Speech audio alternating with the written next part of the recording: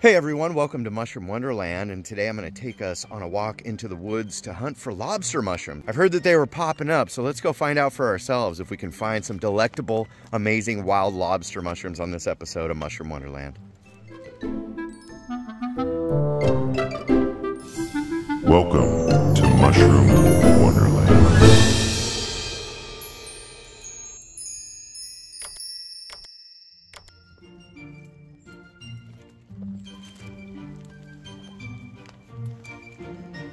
Oh, look at this.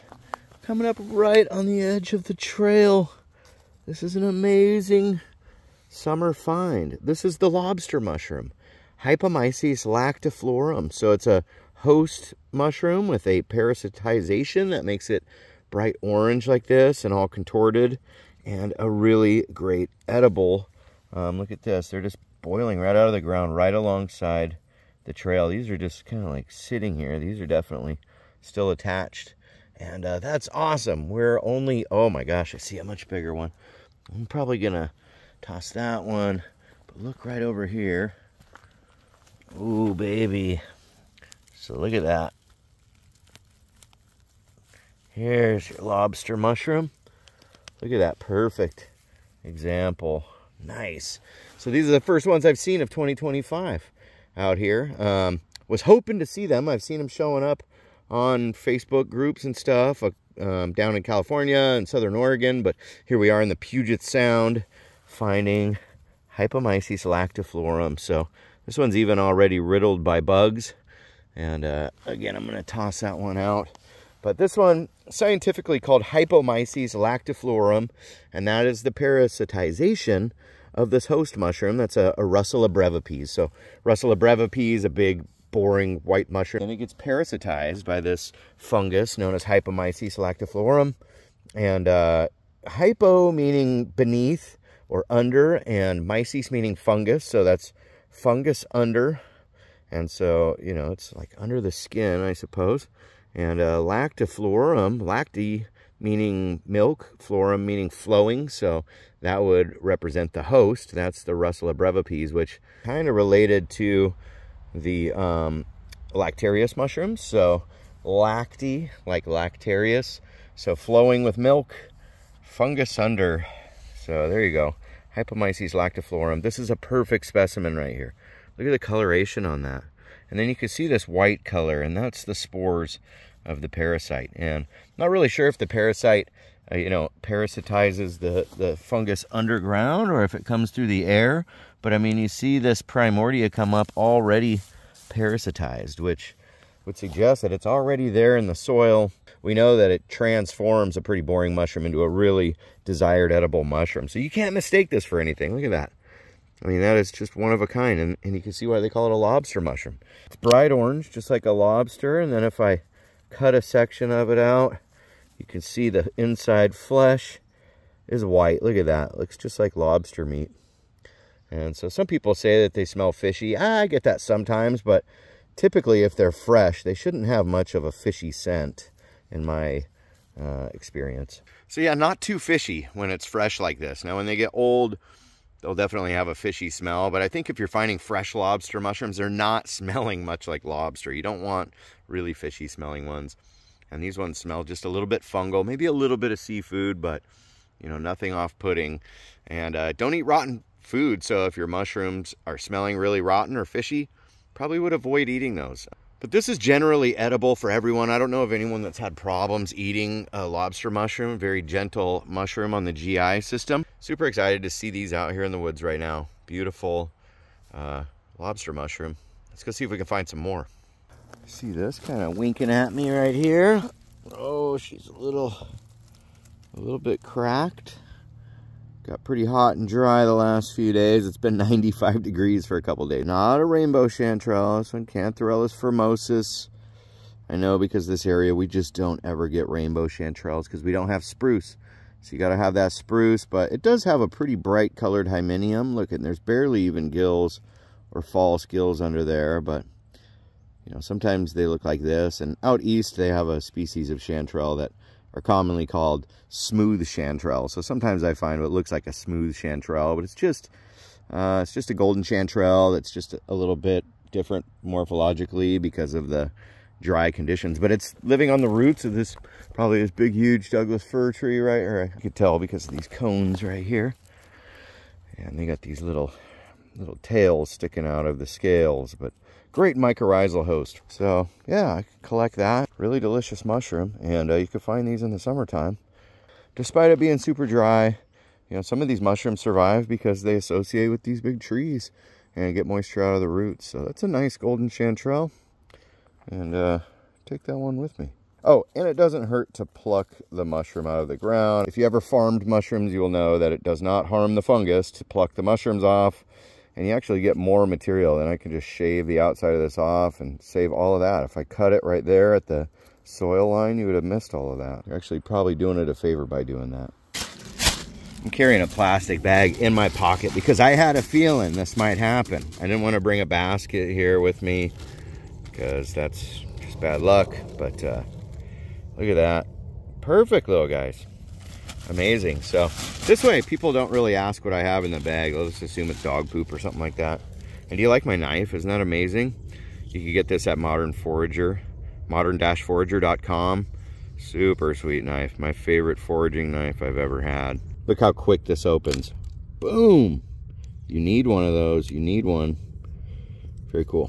As you can see, here comes Gunner. Yeah, he's got a little bit of a limp. He's got arthritis in his ankle, and it's just been getting worse over the years. He's had it for a long time, but he's on carprofen. He feels okay. He's just kind of slow and got a limp. So he's in fewer of my videos, but he's still coming along with. He loves to get out in the woods, but maybe not for the super long walks. Luckily, this spot is kind of close to my house, which is nice.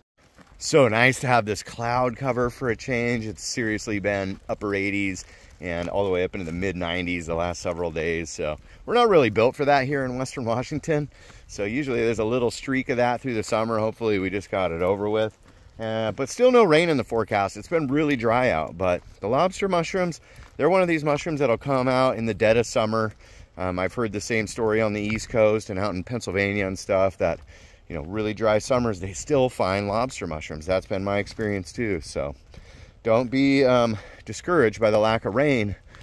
So we got to an area where I know they grow. I see something poking out, and you probably wouldn't see this if you were just walking down the trail unless you got a really trained eye, but they're like this sometimes. So check this out. You almost can't see anything, but right here you can see this orange kind of poking out. Look at that. That's what we call a shrump, a mushroom bump. Look at that. That thing's let off a lot of spores. And look right next to it. You probably didn't even see this. Look at that. So when you see these in the market, they were always picked wild. And you can see how tricky some of them are to find. They're just like really hiding down here. It would be so easy to have walked by those. But luckily, I've found them in this exact spot before. So my eye has been a little bit trained. So usually look for the flag. Look for the one that's kind of poking out. And then slow down from there. And then often you'll be like, oh, there's another one. And there's another one. And there's another one. So, versatile mushrooms. Very cool. Those were hidden. I like to hide my little holes back up so that maybe passerbys don't notice so much. Right, Gunner? That's right. So look at that western hemlock. Douglas fir, western hemlock, alder, salmonberry. A lot of different things growing right in this area where the lobster mushrooms like to grow. So you see this forest that I like looking for the lobster mushrooms in. Some of the unique characteristics is going to be the diversity of this forest. It's got a lot of different plants going on. We have some hardwood, alders and willows, and there's big Douglas fir and big western hemlock. A lot of this salal brush. This is usually present when I'm finding lobster mushrooms, as well as sword ferns. So these are called sword ferns, and you know, you often see both of these species growing underneath conifer canopy like this, and these are the areas where I find lobster mushrooms. The better the species diversity under these canopies of evergreen, the higher chance I seem to have of finding lobster mushrooms. They really like diversity. So rarely in a purely Douglas fir tree farm stand do I find them. It's usually in a pretty mixed type forest like this. Another thing about the areas where I often find lobster mushrooms is that it's where some sunlight can kind of get through the canopy. So there's speckled sunlight often on the ground and on the brush around where I'm finding lobster mushrooms. And chanterelles can grow in those areas too, but it seems like chanterelles seem to prefer darker, shadier, mossier habitat, where the lobster mushroom doesn't mind a little bit of sunshine. And there's usually wild blackberry growing right around there. I often scratch my arms up on the blackberries because they like that dappled sunlight as well. This is another common one I often find around lobster mushrooms, the wood fern or the bracken fern. These are really common in lobster patches. Oh, look right down here. Be easy to miss those, but we got more of these super dry summer chanterelles. Look at that. Notice how it's all kind of one uniform color. You know, that's indicative of the Chanterelles formosus. The rainbow chanterelle is going to be much brighter underneath the cap and much duller on top of the cap. Look at that. It didn't look like much from the top, but those are pretty substantial little mushrooms, man. You get a few of those and you got a good meal. Today's the 18th of July. Stoked to be seeing some lobster mushrooms out already. In the fall, if you were carrying wet mushrooms in a bag like this, they would just be getting pulverized and turned to mush. But, you know, here in the summertime, these mushrooms are so dry that it's okay to carry them in a bag for a little while. You can do whatever you want, really. You don't need to listen to anybody giving you a hard time. No pick shaming here. If you want to pick in plastic bags, okay. But I will say that if it's dry, if it's really wet out, they're going to get grody.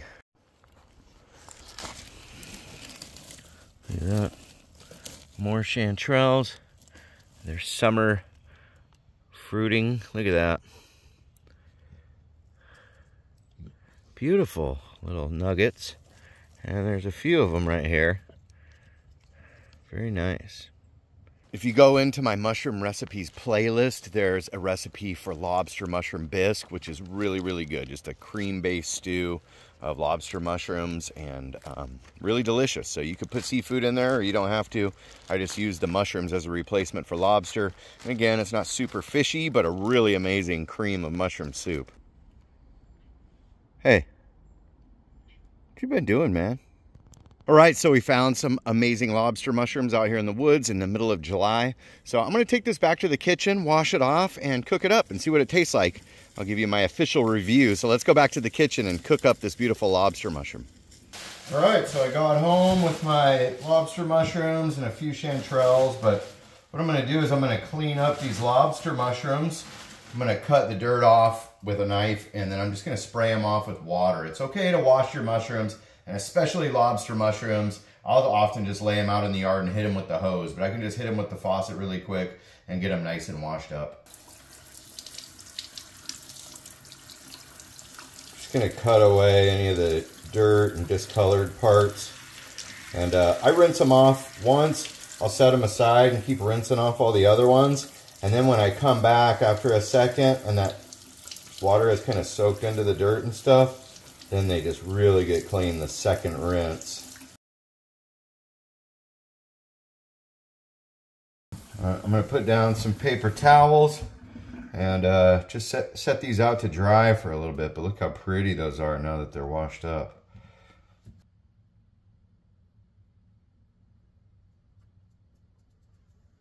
All right, I got some nice choice specimens here. I'm going to start getting a pan hot. I'm just going to use a little pan.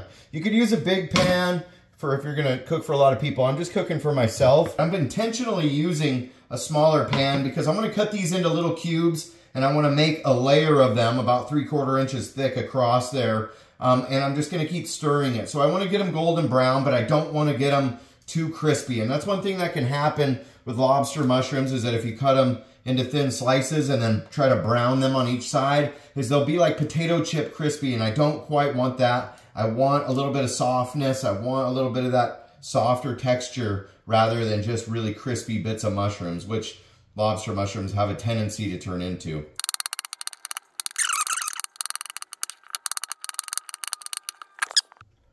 So there we go. They're nicely cubed up, pretty uniform size. And the host of this mushroom is the russula, which is known for being very crunchy.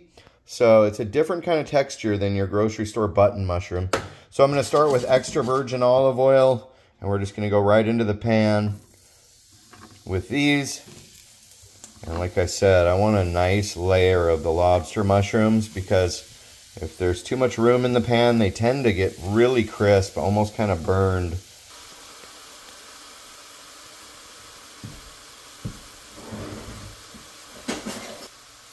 It is starting to get a little bit seafoody smelling in here, and I'm just starting to get all the moisture out of these. So they are going to steam a lot of water out of the mushrooms. And if you cook eggs with lobster mushrooms, it'll turn your eggs red or purple colored, which is pretty crazy. I'm going to add in a little bit of salt, and that's really going to kind of draw the rest of the moisture out of there. And now I'm going to add in also a pretty nice sized pad of butter. I'm going to add in some fresh herbs. I have marjoram and oregano. I'm just going to add the fresh leaves right in there with the butter. All right, these are about ready to dish up. Got our nice sourdough.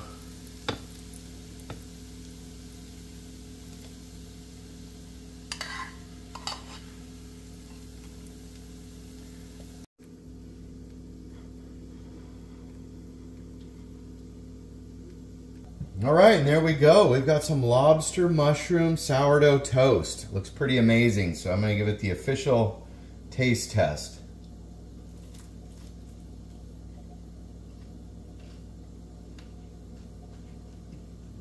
Big bite of the mushrooms on that.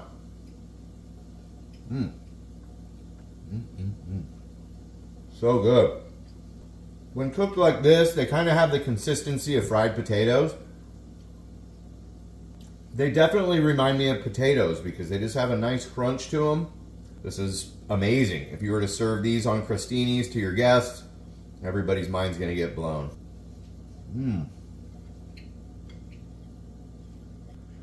This is so, so good. You could even make a little sauce that might, you know, be great in a pasta or something like that. But this is the way that I like to cook lobster mushrooms. And they're just delicious. They're absolutely exquisite. So I suggest you get out there, find some lobster mushrooms, cook them up. Oh my gosh, what a treat. So thank you for joining Mushroom Wonderland. Join me on Patreon at Mushroom Wonderland, Instagram, Facebook, TikTok, everywhere. Or go to mushroomwonderland.com. Also check out Modern Forager at modern-forager.com. They help sponsor this video. And we'll see you on the next one. Much love, everyone. Peace out.